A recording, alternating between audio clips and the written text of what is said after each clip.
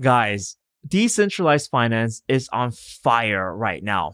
I was at a crypto gathering this weekend and literally everyone was talking about DeFi and more specifically Compound. I swear at a certain point, even a dog was just barking, Compound, Compound, Compound. So I really wanted to make this video very quick for you guys to kind of just explain what is going on and also just to give you a general idea behind the hype. And 100% this video is not to hype up a certain coin or to hype up DeFi for what it is. This is very much an overview to tell you guys what some people have been doing. And literally the stuff that people are doing with this platform right now, it just blew my mind. Because not only are they just using the platform for what it's designed for, but they're also exploiting certain mechanics to rack up those gains. And I'll talk to you, I think in this video, what I'll do is I'll explain what the general basis of what the platform is, the Compound platform, but also some of the advanced crazy stuff that people have been doing. And in no way am I promoting this coin as well. It's utter insanity. It's gone up from $60 to $300 over the past week, largely due to a Coinbase listing. And it really played off that DeFi fever. It was perfect timing for them to just blow this up at the certain time to attract this overall attention. And honestly, I don't think a lot of this can go on forever because some of the mechanics mean that literally you will get paid to borrow money. This is never the case. I mean, DeFi is about cutting out the middleman, so reducing the cost of traditional financial operations like taking out a loan, buying a car.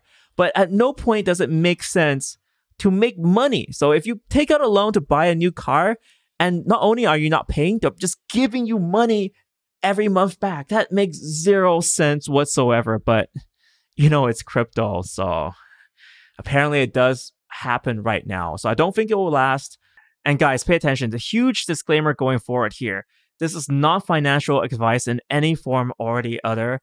There's a lot of experimental stuff going on here. A lot can go wrong. This is my research that I did for myself to find out what was going on.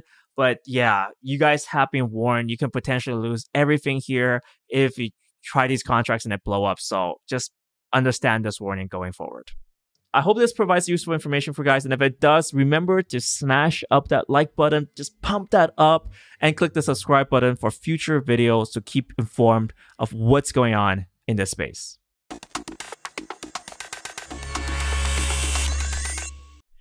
So let's start off by explaining what is Compound first. And I think the easiest way to explain it is that it's pretty much a bank. So if you're a user, you can deposit various cryptocurrencies like USDT, Ethereum, Wrapped Bitcoin, etc., and earn an annual interest on your deposits. Exactly like if you deposit money in a bank. So just a quick look at the current website right now. So this is at app.compound.finance. You can see the supply section and you can supply these cryptocurrencies. And taking example of Tether, so USDT, you'll get an annual percentage yield, APY, of 7.26%. Now, this by itself is very enticing already because we have to remember that currently the federal interest rate is 0.25%, so a mere fraction of what these contracts are paying. So that's kind of the first advantage of a decentralized finance loan platform Compound like this, is that it doesn't have to listen to the federal interest rate. It can do something completely different, and it's not governed by the same set of rules. What also makes this kind of special, actually very special, is that a decentralized finance platform is also, by its very nature, decentralized. So you can't really shut it down. So even if this goes against what the Fed is offering, what the federal mandated interest rate is, there's no way of shutting this contract down because there's no central party.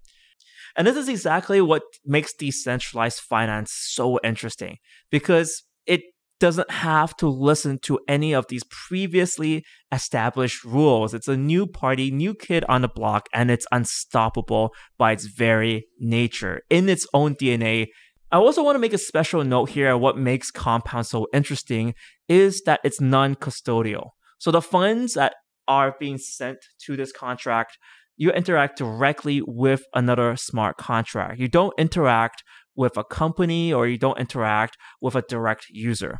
This is extremely important. Even though it seems like a minor detail, having a non-custodial solution and a custodial solution whose rules are based on a decentralized network means that no one person can just click the withdraw button and steal all your funds.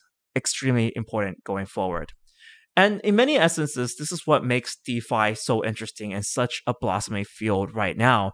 It's the very fact that there is no one party that controls it, and you have the security of the network behind you. But of course, there are risks as well, because you're not trusting a person, you're trusting code. Just, in fact, no customer service, no overriding body to correct your mistakes. And more importantly, if the contract itself is under attack, say if they didn't code the contract correctly, then they might be vulnerable, very vulnerable to hackers. We've actually seen that with D-Force hack earlier on this year, where a hacker managed to exploit a smart contract and try to withdraw funds. And also there's other famous examples of decentralized organizations which were also bled. So it's just an important consideration to keep in mind that right now we're still very much in the beta phase. And this is why there is some substance behind all this hype. Because I've done a video once before where I filmed the whole Hong Kong skyline. It's covered by banks. Banks are making a lot of money. And in many essences, we can replace that with these decentralized financial contracts and cut out those middlemen. Now, back to the platform and to show you guys what's going on. So I loaded an Ethereum account with 500 USDC. So this is a stablecoin backed by the guys at Coinbase. Now, I can supply this to the decentralized platform, and I'll get a meager 0.12 interest. It'll become a bit apparent why I'm doing this in a sec. I'll just show you this. And because it's a smart contract, I interact with it and confirm the transaction on MetaMask. Boom. Confirming. It actually does cost $1 to interact in terms of gas fees. All right, that operation just completed, and I've successfully supplied the balance of 500 USDC, and I'll be earning a small amount, so 0.12 annual percentage yield on this. I've also flipped the collateral button here, so this allows me to use this USDC that I've deposited as collateral to take out loans. So this is where I can just go onto this side and start borrowing different assets like basic attention token, Ethereum, Augur, 0x, Wrap BTC, whatnot. So this is kind of the intended purpose. You can use some of your crypto funds as collateral to take out other different cryptocurrencies. Now, you definitely have to also pay. So if you borrow, you've got to pay. It's a loan. So for basic attention token, that loan is quite expensive. That's almost a 30% annual percentage yield. You got to pay 30%. I think that's even worse than credit cards right now. And for something like USDT or Augur, you're paying 13%. So this is how the platform also makes money, because there's a spread between the annual percentage yields, so the deposit and the borrows. The platform can hypothetically make money in that way. It's providing a banking service after all. So on surface level, that's pretty much the platform. There's a supply, a deposit, almost a savings account if you want to call it, and then there's a borrow account where you can loan various cryptocurrencies. All right, totally off topic, but I just ran downstairs and I managed to snap a few photos of the current solar eclipse going on. So you can't really see it directly from the sun, but you can see it from the reflection. There's a little kind of arc shape there. Not sure if you see it. Biggest solar eclipse in Hong Kong, at least for the next decade. Anyways, back to the crypto side. It's not crypto if there isn't an associated coin. So yes, there is an associated coin with this project. It's called Comp, and it's kind of what makes everything go crazy right now. Because typically speaking, if this was just the structure, it kind of looks like a bank, operates like a bank, not too interesting.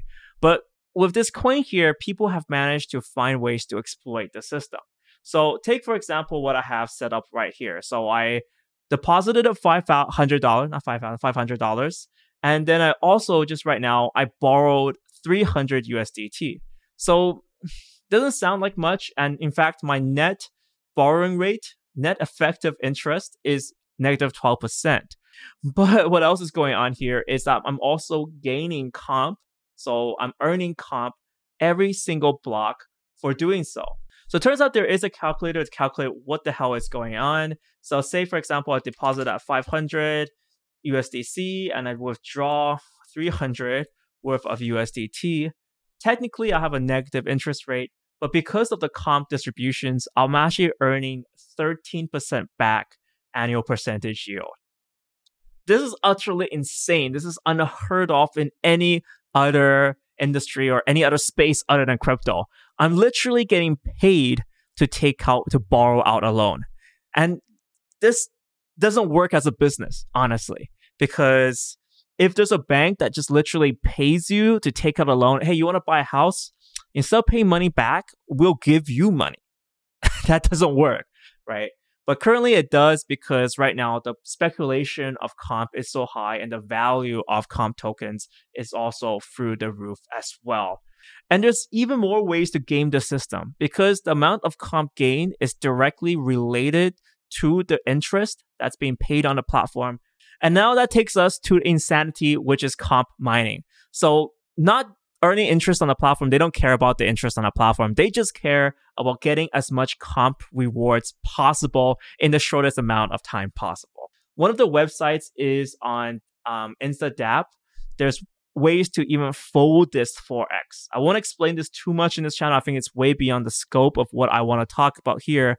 But people have been essentially finding ways to deposit USDC, borrow USDT, convert that USDT to USDC, save it in again, leverage that, pull out USDT, and then shove that back in and fold it 4 times. I mean, yeah. So it almost sounds like this. Some people are using this to use extreme leverage, both lending and borrowing, racking up those fees, but at the same time gaining a large amount of comp in the process.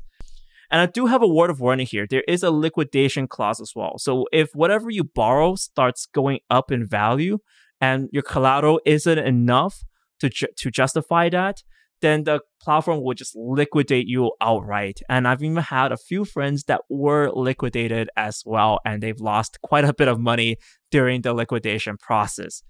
Didn't want to go into too much detail. I'll make a further video in the future if you guys want to request that, if you want to request information on how and what happens in this case.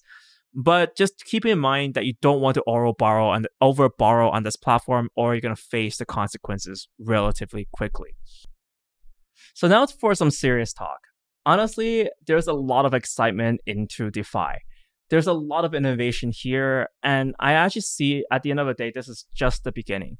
I mean, at its current point, already $751 million have been saved into Compond deposits, and I think a lot more can be saved in other systems like MakerDAO, etc., etc. There's so much out there to look at. At the end of the day, they are going to eventually destroy the banks. Banks make a lot of money being the middleman, providing the exact same services and building these giant structures, giant organizations to make money off our backs. So I definitely see that this is one way going forward. That being said, though, of course, right now there is a lot of hype for DeFi. I mean, at the end of the day, even the comp token went from $60 to $300. And if that isn't raising any alarm bells, I don't know what else should. There's definitely a lot of excitement going on, a lot of exuberance, and I think at the end of the day, it's important to know what is happening, but I personally did not jump and buy the comp token. In fact, right now, I am experimenting with the platform, so this isn't my only account mining the comp token. And I personally, what I've done is that I've figured out how much comp I have, and I've actually applied a short on comp. So I'm shorting the current value. I'm locking in my gains using FTX. If you are interested in FTX, currently they are jumping on the DeFi bandwagon. They've got perpetual futures for Comp. They've also got their DeFi Bull token and also speculation on the CUSDT as well. If you guys want to sign up, the sign up button is down below. But yet again, with all these exchanges, it's highly leveraged and highly dangerous. So I don't recommend this for people who don't understand what they're doing. So that's my current position right now. I'm not a comp holder by any means, but I definitely feel like looking at the platform and looking at DeFi space overall is important. So if you guys have any other suggestions for other DeFi projects to look at, make sure you leave them in the comment section down below. We'll be making a lot more videos about this in the near future. And I'd love to hear your comments and feedback. I know I touched upon some of the tricks that all these whiz kids are doing with the Compound platform, but also I skimmed over a little bit of the details. So if you guys want more details, if you want to know more, leave a comment as well. I'll try to fill in that for sure too. And guys, of course, if you guys like this video and you found that informative, make sure you smash up, pump up that like button and click the subscribe button as well. I'm giving a lot more information about DeFi in the near future, and that way you'll be informed. So guys, thank you again for watching. See you in the next video. And if you guys want more updates on what's happening, we got the podcast Bitcoin Out of the Box. Definitely, that photo definitely doesn't make me look like a scammer there. But anyways, we got the new season 3, coming right up right now. The latest episode is with Sash Goptal. He is a fellow content creator, co-founder of Altcoin Buzz. They have over 200,000 subscribers on the channel. He's been ridiculously successful investing in altcoins as well this year. And we'll talk about some of his strategies and what he thinks about all this like 100x mentality going on. The podcast is available on Spotify, Apple Podcasts, anything you name it. You can listen to it on your go, in your car, if you go anywhere in coronavirus season. But it's there, and I'll put a link down below.